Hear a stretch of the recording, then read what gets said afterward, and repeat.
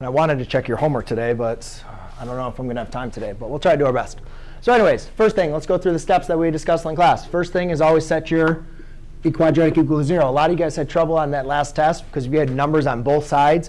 Remember, the first thing I always said is get everything set equal to 0. Then start solving. In this case, we don't have anything on the left side, but we have y. So we're just going to replace that with 0. So x squared minus 6x minus 27.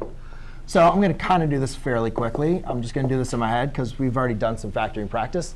Basically, the question is just asking us what two numbers multiply to give you negative 27, but add to give you negative 6, negative 9, and positive 3.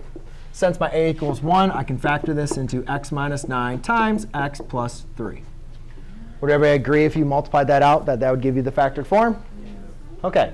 So now, we can since we have it in factored form, right?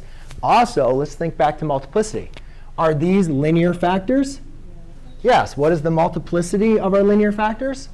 1. So what does that tell you about those two what does it tell you about our solutions? The graph is going to cross at those, right? Well, because since the multiplicity is 1, you could think linear, but I don't want to use I don't want to confuse with the vocabulary. But yeah, since the multiplicity is 1, we know the graph crosses at these two zeros. So anyways, we apply the zero product property. And we get x equals 9 and x equals negative 3. Yes? I have a question. How do you know it equals 1? What equals 1? One. 1's up there? Yeah.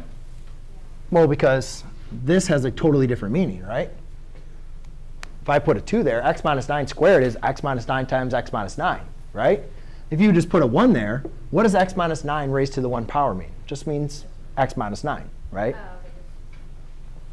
So we don't write the 1s in there unless we need to